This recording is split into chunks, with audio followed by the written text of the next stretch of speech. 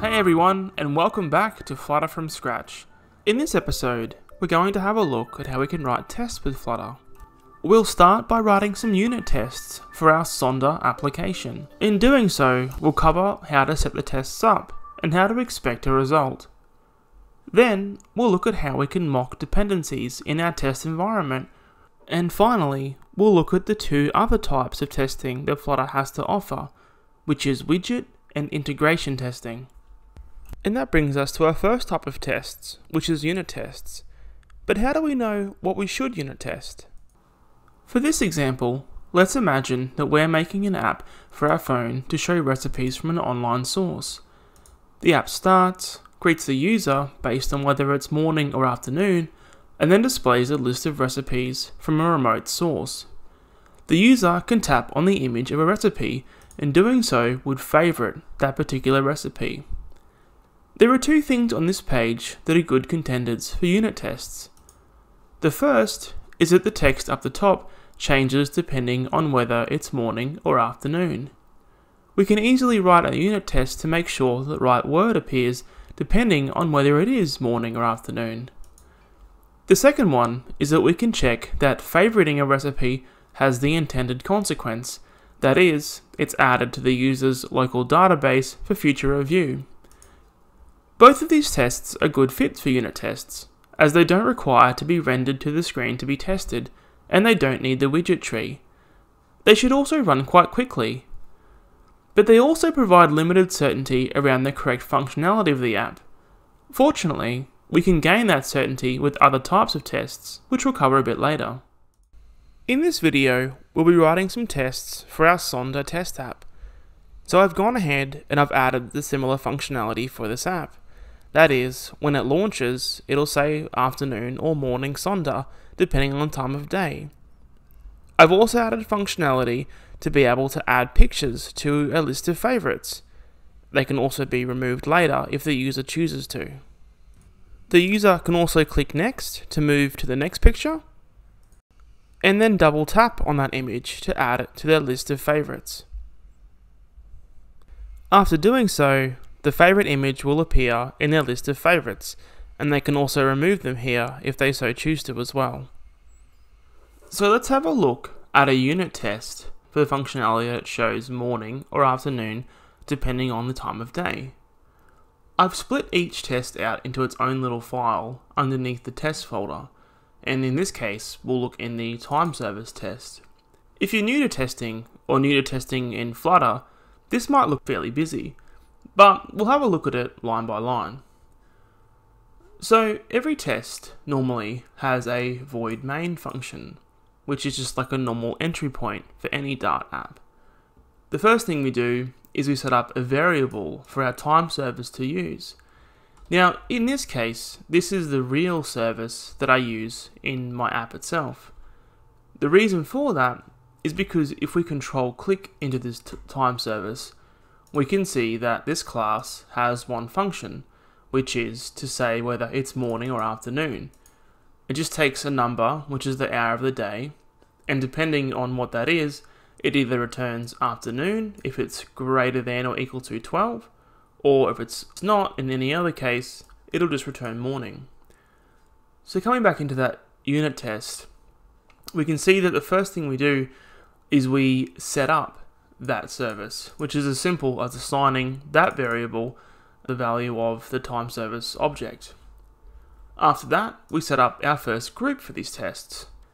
In here, in this callback for the group function, we have our first test, and then we have just a description of what the test is supposed to do, and then we have our test case. So we are just calling that function, and we're calling it with the number 11. And we're expecting that the result would be morning. And then we have the result, which is here. If it's the same, then the test has passed. And if it's not, then the test has failed. The next test down tests the opposite condition, which is if the number's more than 12, then we say it's in the afternoon. And the same thing again, but this time we're passing 15, so 3 PM. And again, expecting a certain result.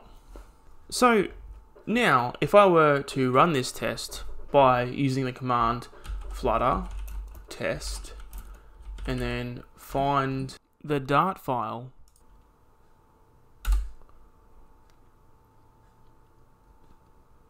then Flutter would run those tests. If you clone the project, you should be able to do the same. And then congratulations, you've run your first Flutter unit test. So now let's look at a test where we have to mock our dependencies.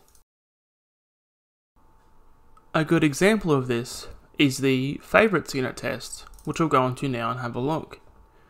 So in here, we can see that we're using the favorite service. But if I go ahead and command click on that, I can see that's actually an abstract class. So this is all the functionality that implementing services or implementing classes must override. Coming down a bit, we can see this is the service that actually runs on the user's phone or on their device. We have the real favorite service and it implements the iFavorite service. And in here, it has all the functions that actually run on the user's device, like setting up a local database, adding it to that database, removing it from the database, and also getting all the favorites back from that database. Well, that's all good, but in a test environment, we may not have access to a database, or the features that we depend on may not be available within that test environment. So we need to fake this functionality for our tests to run, and I'll show you how we do that. Coming back to that favorites unit test, we can see that because this iFavorite service is an abstract class, and our setup function, we actually stand up a mocked favorite service. If I command click into that, we can see here that this class as well implements the iFavorite service, but it doesn't rely on a local database on the device. No, instead, it just has an in-memory list of strings. All these calls, while they are the same, they implement the abstract class completely, they just add or remove from that list of string. So this test will work in our test environment because it doesn't have any third-party dependencies. So coming back into our unit tests for the favorite service, we can see these tests are pretty straightforward.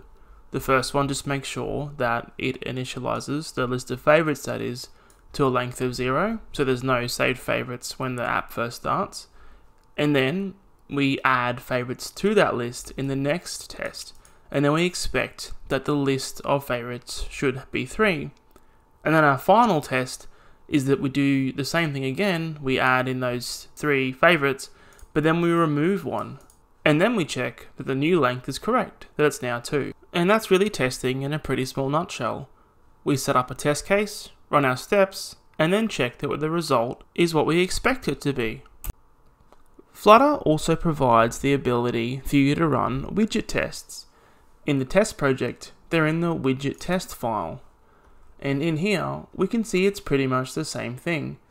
We set up our test, run some code, and then expect a certain outcome.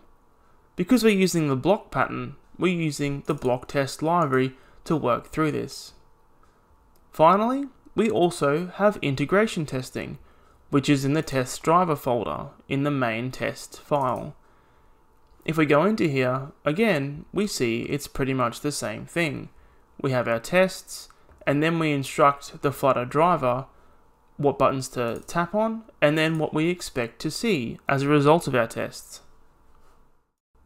If you want something you can test out locally, try adding an evening case to the Sonder launch screen, and then try and write a test for that as well. Thanks for joining me on episode 4 of Flutter From Scratch. Next time, we'll connect our app into a CI/CD provider. We look forward to seeing you then.